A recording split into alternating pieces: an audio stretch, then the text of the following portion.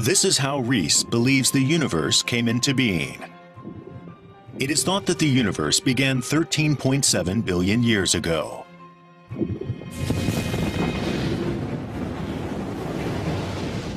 It all began with the Big Bang. The newly created universe started off in a high-energy state, filled with light.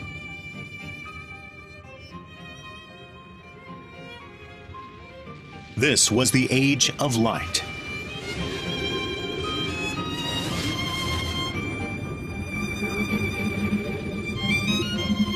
Once the universe had cooled down to 6,000 degrees Celsius, helium was created, and at 3,000 degrees, hydrogen.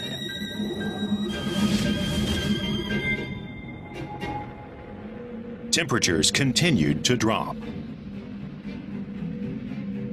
The universe became filled with just hydrogen and helium. As time passed, the visible light that had once filled the universe gradually stretched to longer wavelengths, and by around 500,000 years after the Big Bang, there was no light left that could be seen. This marked the end of the Age of Light and the beginning of the Dark Ages, according to Rees. Let's turn back the clock from the present to the beginning of the universe, 13.7 billion years ago.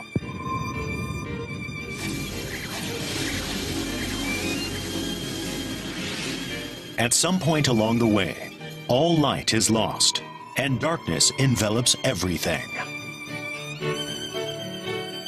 How long these dark ages lasted and how they ended remains shrouded in mystery.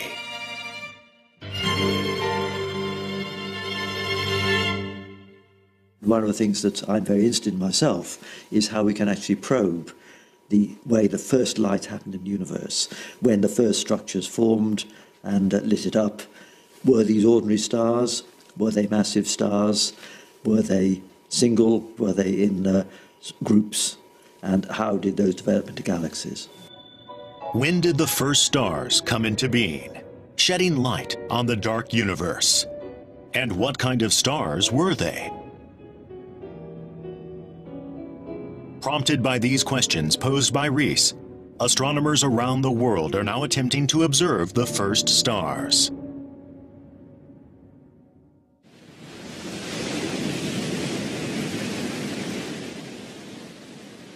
One scientist is trying to observe the first stars directly.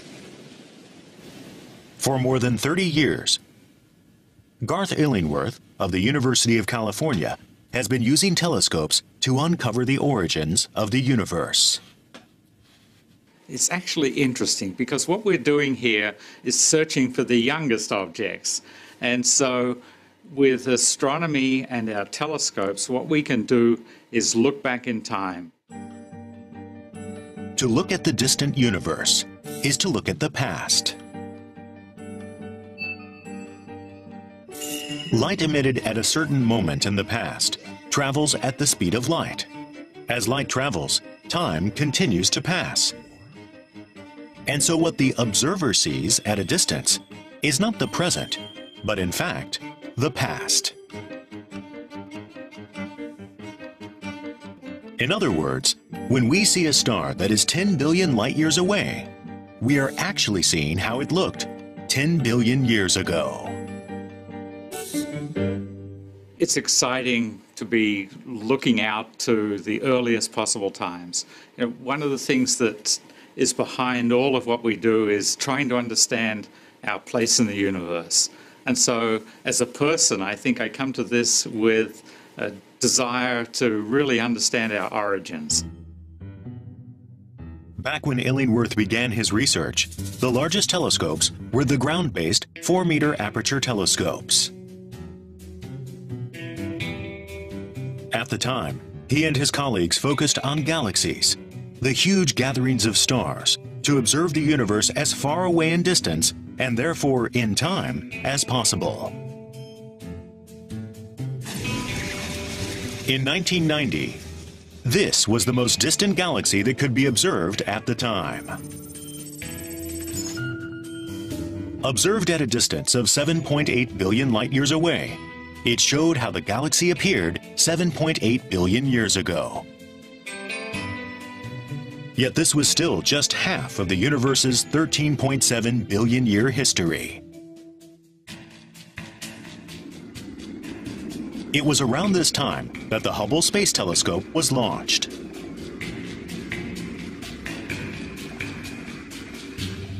Hubble was really a game changer in what it did for astronomy. Up to that point, we had telescopes on the ground that, while very powerful, were rather limited. When we look out through the atmosphere, it blurs. We can't see all different wavelengths.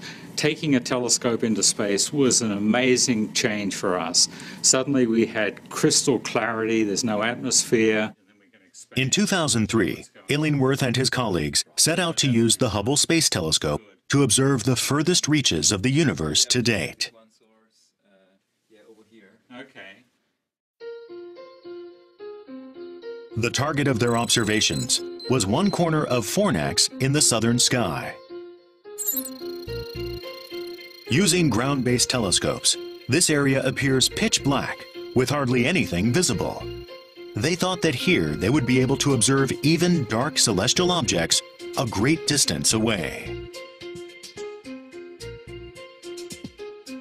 Hubble made observations of this one region over the course of 270 hours. This was the end result.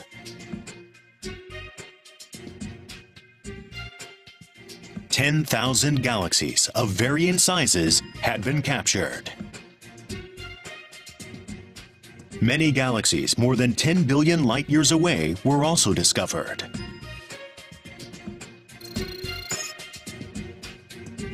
The Hubble Space Telescope has allowed humans to capture with such clarity the universe as it was 10 billion years ago.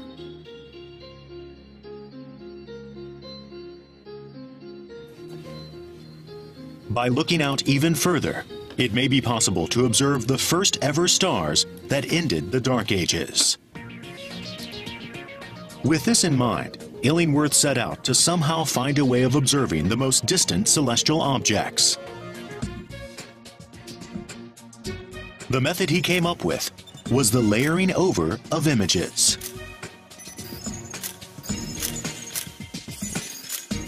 He layered together 2,062 Hubble images captured in various observing programs.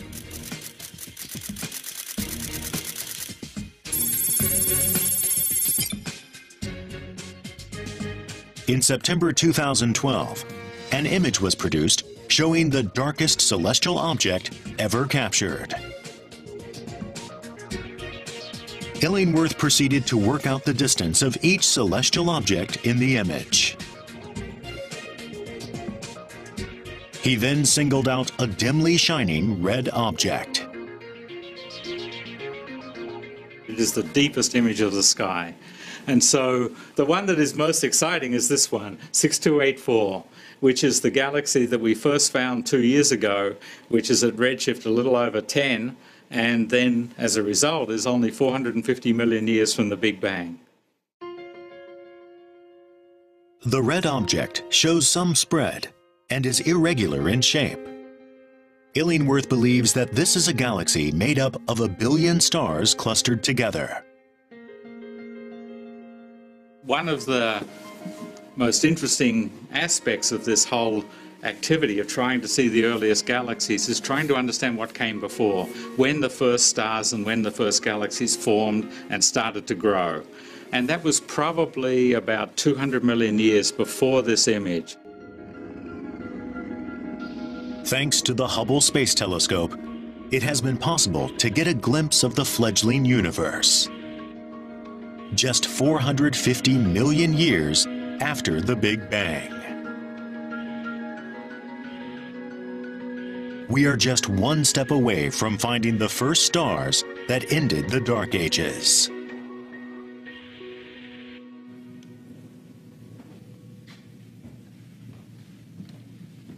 Looking into the distance is not the only way of searching for the first stars.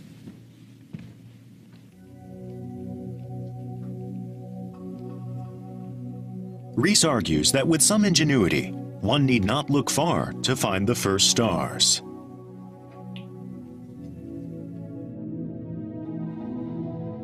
Rees believes that among the first stars born more than 13 billion years ago, a few still survive, continuing to shine. The lifetime of the Sun is 10 billion years. A star with a mass 80% of the Sun can continue to shine for well over 13 billion years. It is therefore entirely possible that there are first stars still around us. Furthermore, Rees explains that the first stars have a distinctive feature not seen in other stars. What we don't know is the masses of these first stars. We don't know how many there were, we don't know exactly when they formed, and that is one of the frontier areas of our subject at the moment. But first stars would form from material made in the Big Bang, which contains essentially only hydrogen and helium. Immediately after the Big Bang, only two elements, hydrogen and helium, existed in the universe. It follows that if a light star made of just these two elements was discovered, it would be a first star that has survived to this day.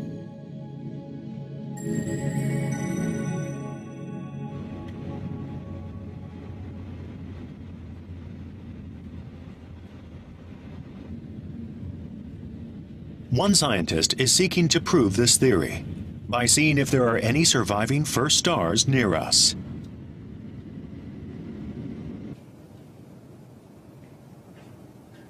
Anna Frebel has spent the last 10 years searching for a first star made up of just hydrogen and helium. My research program focuses on finding the oldest, most matter-poor stars. And of course, the ultimate goal is to find a first star, a star that came first in the universe and changed everything. Born and raised in Germany, Frebel loved stars even as a child. On becoming an astronomer, she came across the concept of searching for first stars and has been absorbed by it ever since.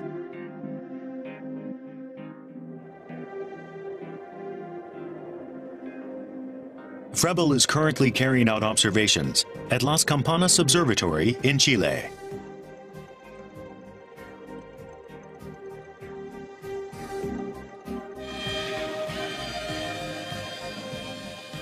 She is aided in her search for the first stars by this telescope with its 6.5-meter aperture. Using special equipment, she analyzes the colors of the star's light and works out what elements and how much of them are found in each star.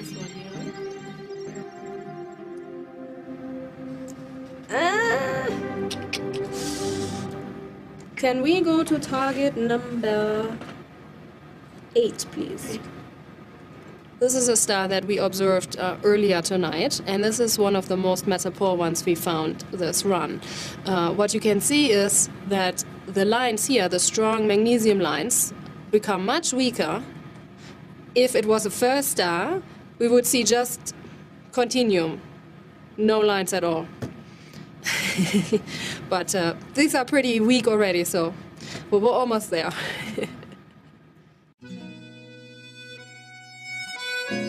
Frebel can only make observations with this telescope 10 days of the year.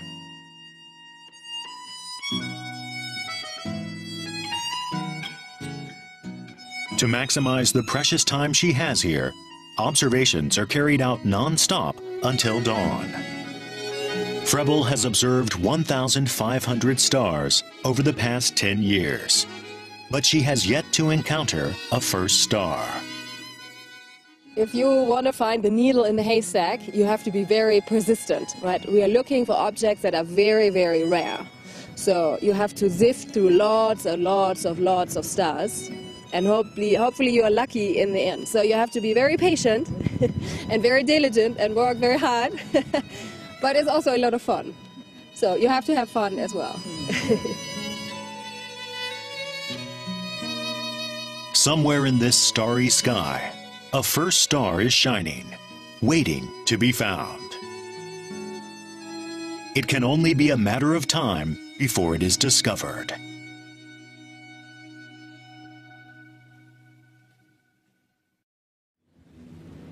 Observational equipment like ground-based giant telescopes and the Hubble Space Telescope are being employed in the search for the first stars.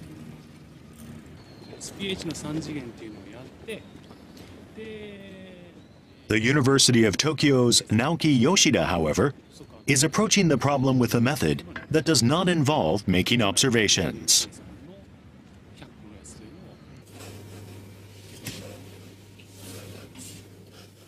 Yoshida designed a computer simulation of the newly created universe to observe how the first stars were born.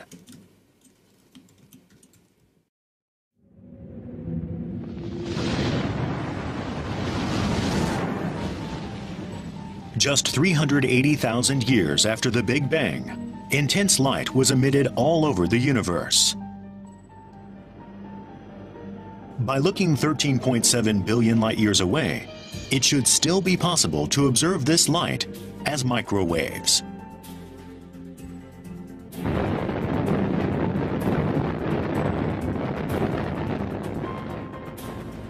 In order to observe this light directly, the WMAP satellite was launched.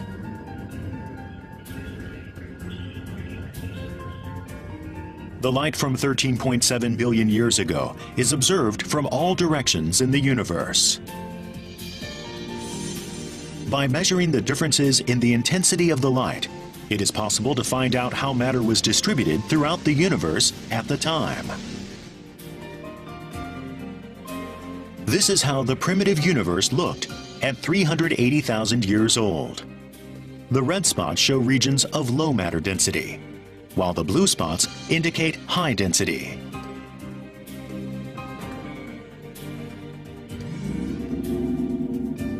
We now know how the universe looked 13.7 billion years ago, just before the Dark Ages.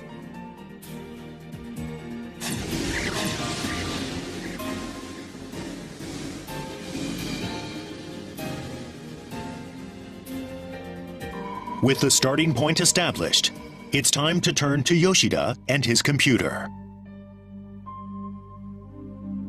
WMAP の観測結果というのは、私たちみたいに理論研究を行う研究者から見れば、宇宙の初期の状態を教えてくれるわけです。計算の話にしますと、宇宙の初期状態が分かるもいいかもしれません。言ってもいいかもしれません。Working from the WMAP data, Yoshida used 300 million particles to represent hydrogen and helium, and recreated the infant universe in his computer.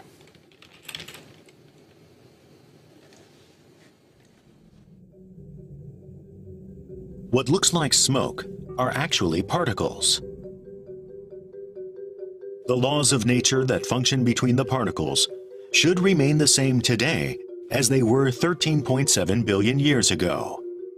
Using 107 formulae, including the equations of fluid dynamics that govern the motion of gas, Einstein's equations for the expansion of the universe, and the equations for the chemical reactions of hydrogen and helium, Yoshida made accurate calculations of the particles' behavior. This is the young universe as recreated by Yoshida's computer. It shows, for the first time, how the Dark Ages looked.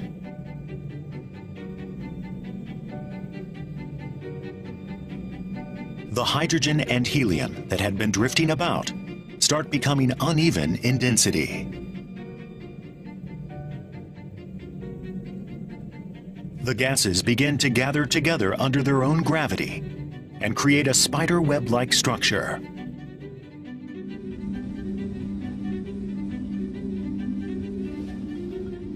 It took 7 years to attain these results.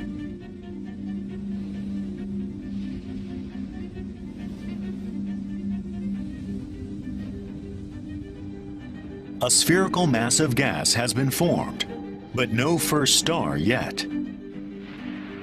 To keep looking beyond this point, calculations within smaller time frames were necessary. And so 3 years were spent developing a new model to recreate what happened at the center of the clouds of gas. These are the results. The onion-like structure shows the density of gas. The density increases towards the center of the mass. Here's what happens as time passes. The density of the gas at the top and bottom decreases. Meanwhile, the gas at the sides does not decrease in density. The gas flows into the center, and the core becomes increasingly heavy. The gas continues to be compressed, and when the center reaches a searing temperature of 100 million degrees Celsius, nuclear fusion begins, and the universe produces a self-illuminating star for the very first time. This is the first star. 私たちのシミュレーションで明らかになったことは、その宇宙の始まりの頃に存在した水素とヘリウムだけからなるガスから確かに星が生まれました。で、さらに計算を進めますと、どうもその星は、質量にしますと太陽の40倍から50倍ぐらいの非常に大きな星であるということが分かりました。Yoshida's calculations showed that many of the first stars were massive stars that emit an intense blue-white light. They weigh 50 times the mass of the sun, and they are an outstanding 1,000,000 times brighter. Heavy stars burn up quickly, and so they only live a few million years.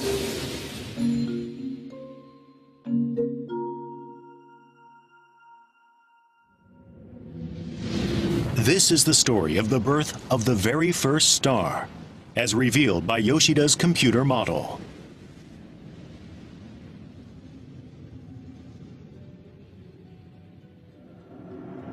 "380,000 years after the Big Bang, an intense flash of light was emitted all over the universe.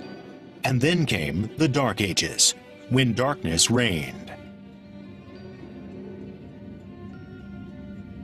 During this time, only hydrogen and helium gases were present in the universe.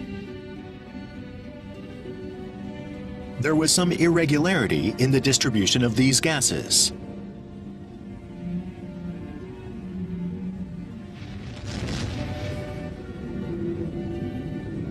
Gas was drawn into the denser regions by gravity, creating a cloud of gas.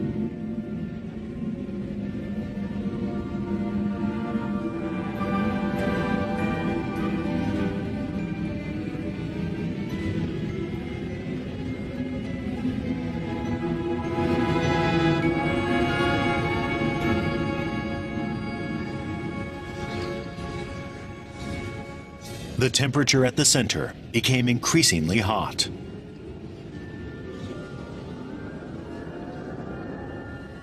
When it reached 100 million degrees Celsius, nuclear fusion began, blasting off the surrounding gas.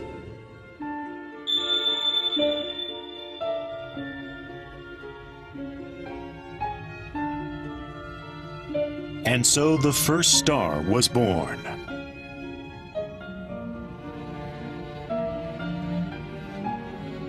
The temperature of the bright blue surface is 100,000 degrees Celsius. Its brightness, 1,000,000 times that of the sun.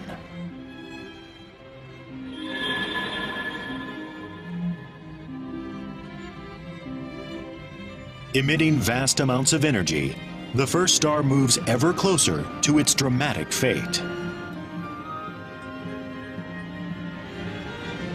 A few million years have passed since its birth. The star bursts in a huge explosion, and it comes to the end of its life.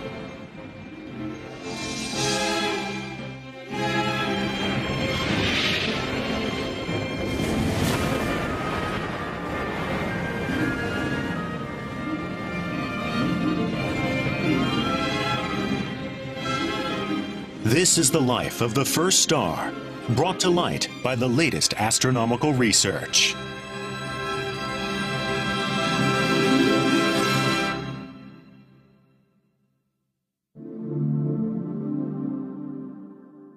Yoshida's calculations have revealed the spectacular ending to a first star's life. The explosion lasts just a moment, but releases such an intense burst of energy that it may be possible to observe it, even if it happened more than 13 billion light years away. SWIFT is an astronomy spacecraft launched in 2004 to observe massive explosive phenomena.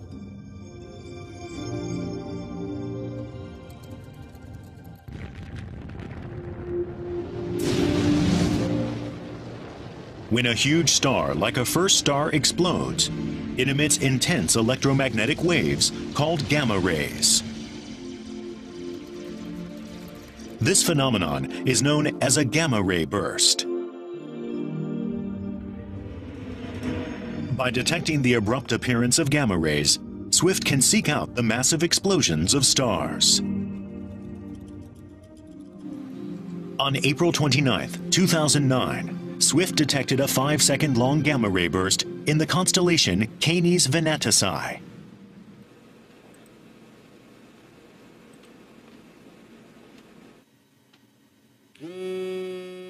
When a massive explosion is detected, researchers around the world are alerted immediately.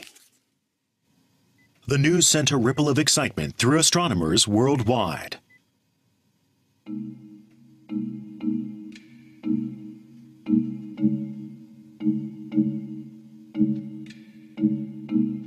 Among them was Antonino Cucchiara, who was a student at Pennsylvania State University at the time. We needed to act right away.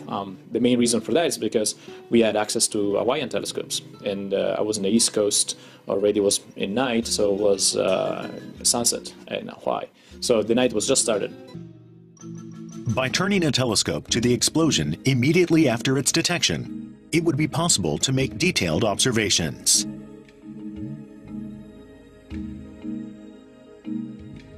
At the time, Cucchiara was in Pennsylvania on the east coast of America. The telescope was in Hawaii, 8,000 kilometers west, with a time difference of 5 hours. The sun was setting in Hawaii when SWIFT detected the explosion.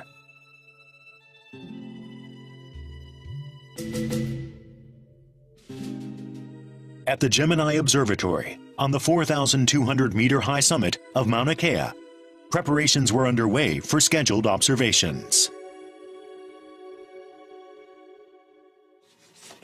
Astronomer Kathy Roth was working in the lab when a target of opportunity alarm flashed up on the computer screen.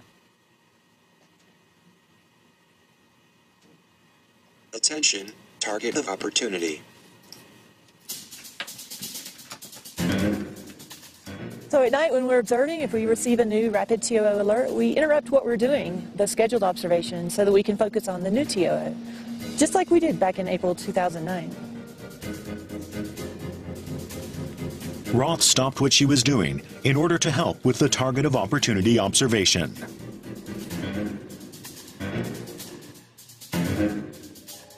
Two and a half hours after SWIFT had detected the explosion, a giant 8-meter aperture telescope was turned to its direction.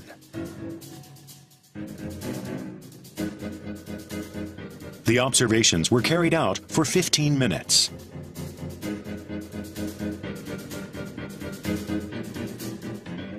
But nothing could be seen.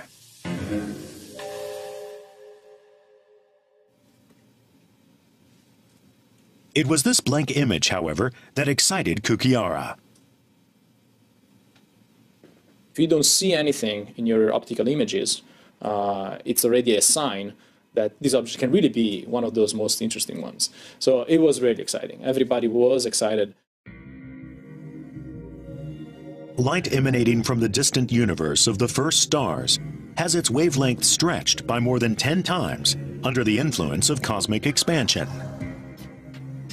This has the effect of changing the light into infrared waves invisible to the human eye.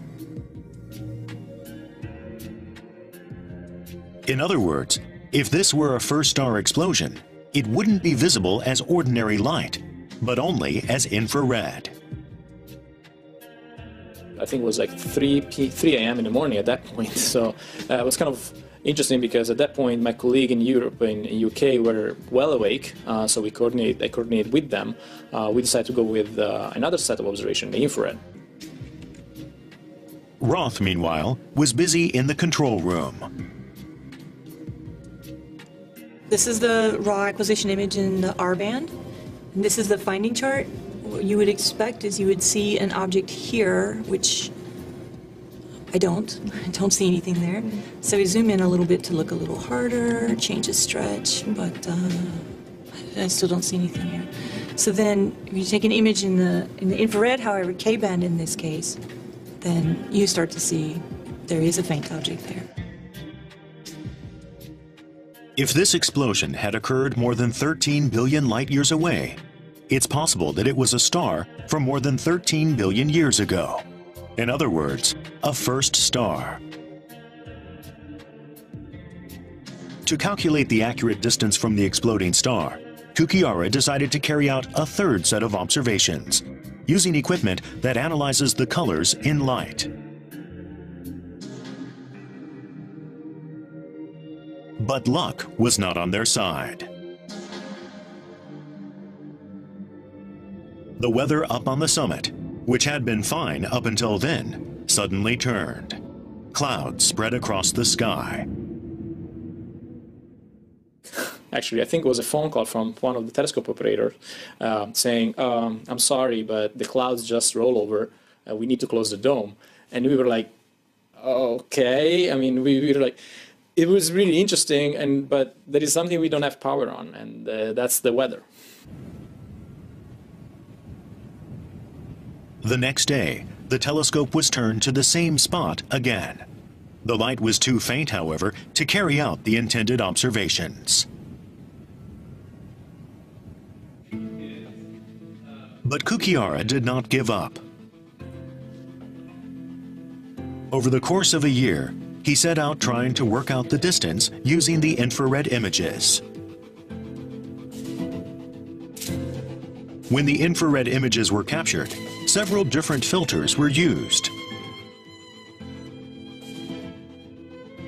At wavelengths any shorter than in the filter labeled J, nothing can be seen.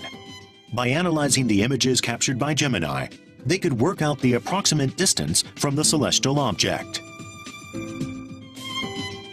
The farthest you push an object in distance, meaning also in time, is very close to the beginning of the Big Bang, you're going to start losing information, you start losing light. First you lose the UV light and then the optical, and maybe you start seeing some losing light also from the infrared. And that means that the object is actually a high redshift, or means, like in this case, 500 million years after the Big Bang.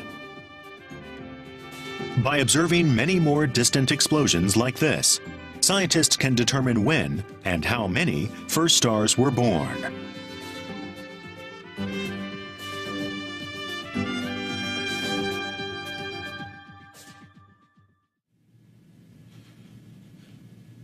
Martin Rees believes that the appearance of the first stars transformed the course of history for the universe.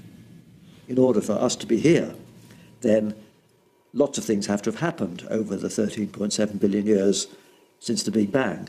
The first stars have to have formed, and they need to have led to nuclear fusion, transmuting primordial hydrogen and helium into elements like carbon, oxygen, and iron.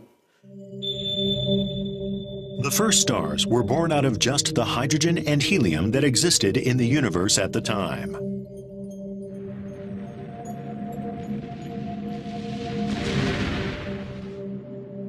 Inside the first stars, nuclear fusion took place, creating elements like carbon, nitrogen, oxygen, and iron out of the hydrogen and helium.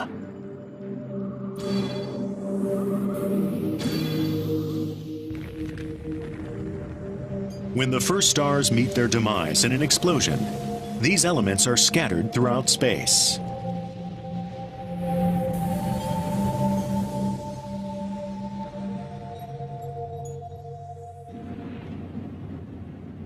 One scientist is making observations of the elements created by the first stars. Timothy Beers is searching for the second stars, the second-generation stars born just after the first stars exploded. Second stars contain elements such as carbon and oxygen that were created by the first stars. It was thought that the quantity of these elements would be just 1/10,000th of what is found in the Sun.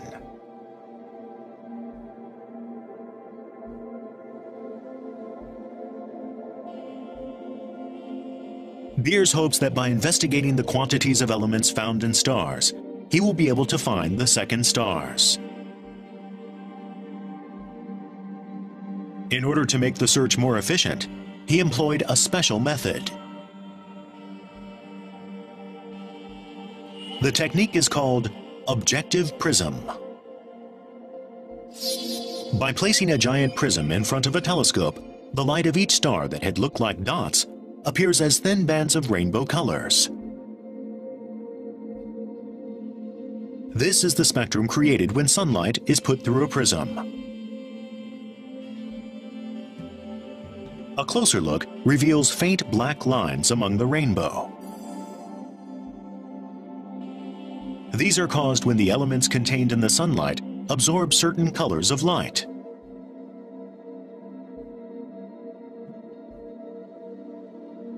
These black lines are known as absorption lines.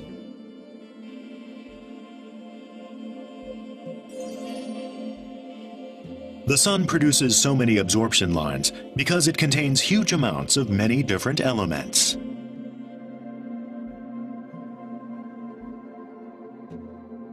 The second stars that Beers is looking for, on the other hand, contain hardly any elements apart from hydrogen and helium, which means there should be very few absorption lines.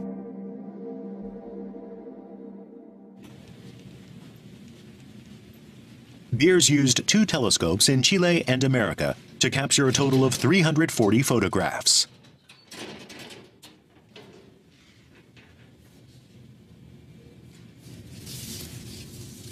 The glass photographic plates have been carefully stored.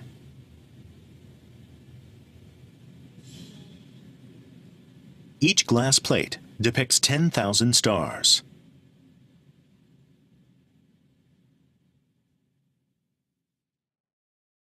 Up close, absorption lines can be seen on most of the stars. Once we take the plates with a telescope such as the Burrell-Schmidt, that's really only the beginning of the effort. We have to find the most interesting chemically ancient stars. With that microscope, we could determine whether a star was likely to be interesting or not. Using this method, this candidate was singled out as a potential second star. It certainly shows almost no absorption lines. Such candidate stars were then observed through a larger telescope. This enabled Beers to pick out 1,044 second stars.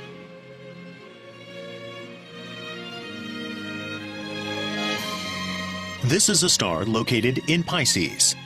Its iron levels were found to be 1/10,000th of those of the Sun, which allowed Beers to conclude that it was a second star.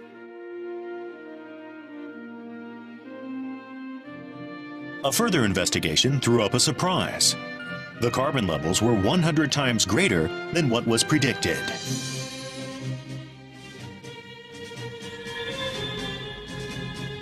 The first stars had produced a great quantity of carbon, which had then been passed on to the second stars. One of the most exciting results of the last 2 or 3 years has been the recognition that the first stars produce very large amounts of carbon, nitrogen, and oxygen, the 3 fundamental elements without which, as far as we know, no life can be formed.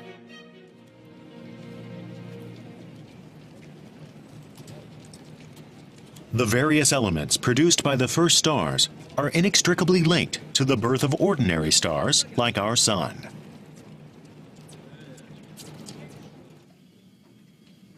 This is the theory put forth by one researcher.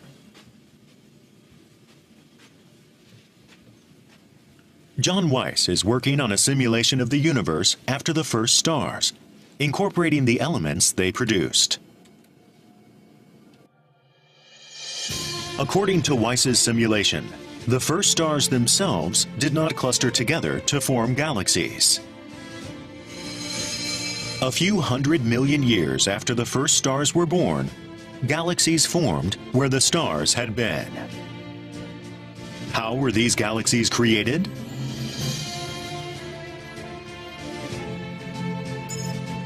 Let us study the simulation in more detail.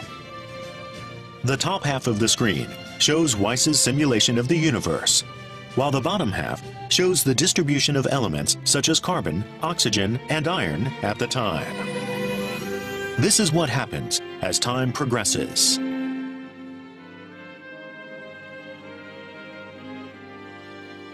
As the first stars explode, huge volumes of elements are scattered in certain areas. A multitude of stars are created where there are high concentrations of elements, giving rise to galaxies.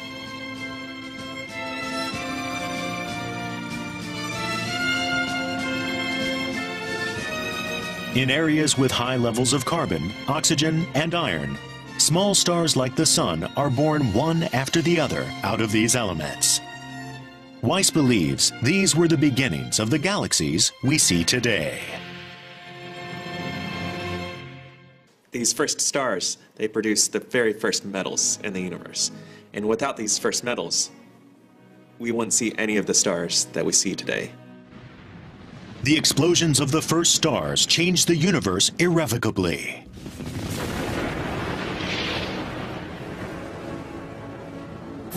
The explosions caused elements like carbon, oxygen, and iron to scatter all around. These became the building blocks from which a whole host of lighter stars, like the Sun, were born.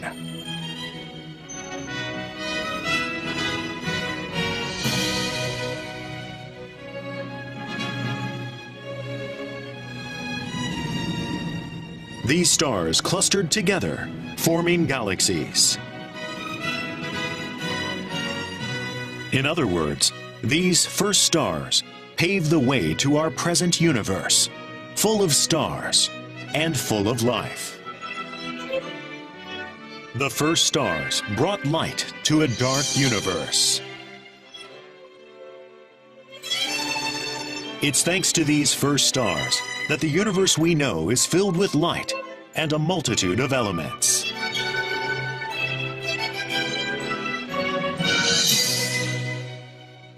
Stars like the Sun and life forms like ourselves can all be traced back to the first stars.